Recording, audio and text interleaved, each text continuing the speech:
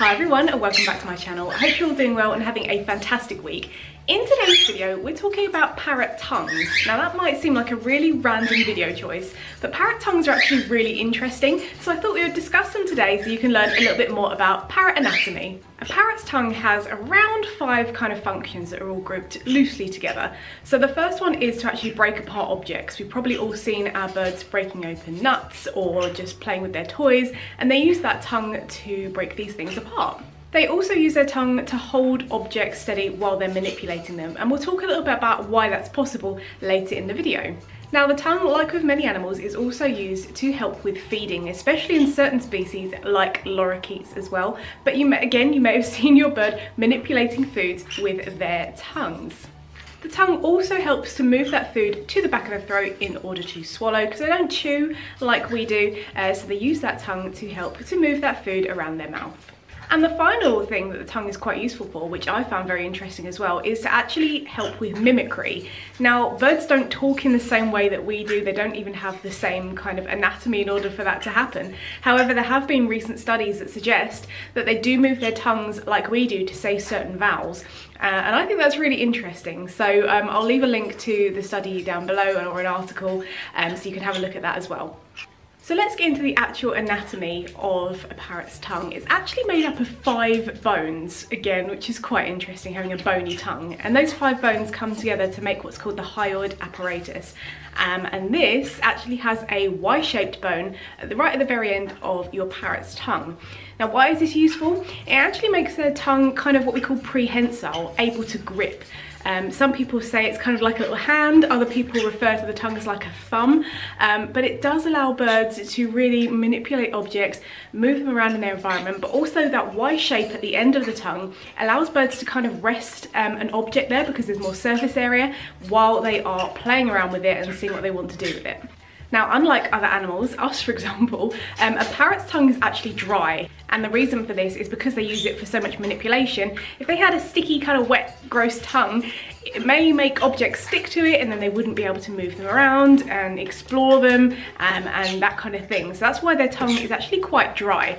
So if your parrot's ever licked you, I know the cockatiels are quite licky, which is quite funny. It's kind of a dry lick, which is quite interesting, I think. Now, saying that, parrots do have some saliva glands. They're typically on the kind of roof of the mouth, back of the tongue, back of the throat, that kind of thing. But your bird shouldn't be having a lot of saliva in their mouth in general. So if you see that, it's probably worth a vet visit.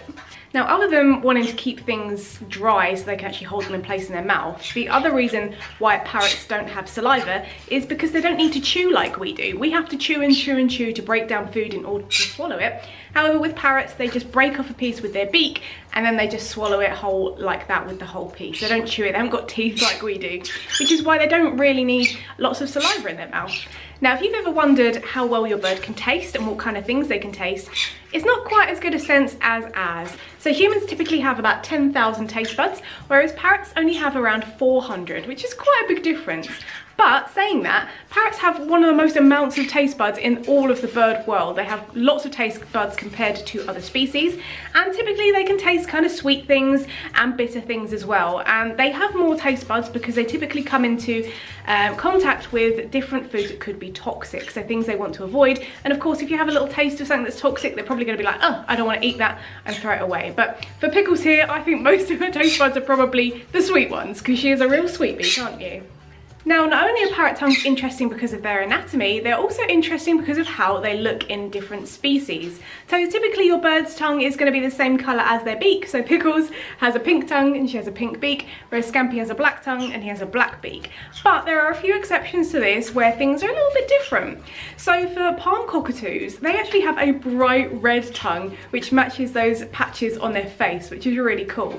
But the one that I like the most is from the hyacinth macaw, and they have a black tongue with a big yellow stripe down either side. Again, kind of like those yellow patches on their face, which is really unique. And I didn't actually know that before I started researching for this video. Now the other cool parrot tongue is of lorikeets and lories. Because their diet is typically nectar and pollen, they have these little bristles at the end that they use when they're licking those flowers to kind of soak up as much of that nectar and pollen as they can in order to eat it. So that's really cool as well, and it's just one of the amazing things about these fantastic little creatures. So that does bring me to the end of the video. I hope you enjoyed this kind of little mini anatomy lesson. If you'd like me to talk about other parrot body parts, then do let me know. I've got other videos like this about how to care for your bird's beak, feet, feathers and their respiratory system. So if you haven't seen those already, make sure you check out my parrot health playlist. I have cards and links everywhere in the description and up top as well, because they're very interesting in my opinion, aren't they, Pickles? But thank you so much for watching, and thank you for your continued support here on the channel. But from me and Pickles P, thanks for watching, take care and see you later.